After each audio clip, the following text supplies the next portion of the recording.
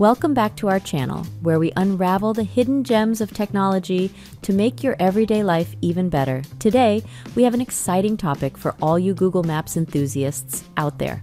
Ever wondered about the air quality around you? Well, wonder no more.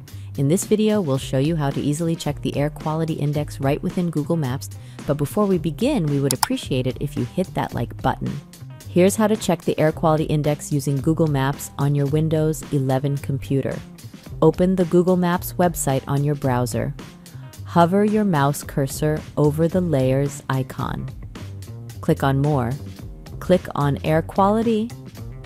Use the scroll wheel on your mouse to view the air quality index of your location. The range of AQI is between 0 to 999, where a smaller number represents better air quality. An AQI range of 0 to 50 is usually good, while 101 to 150 is unhealthy for sensitive groups.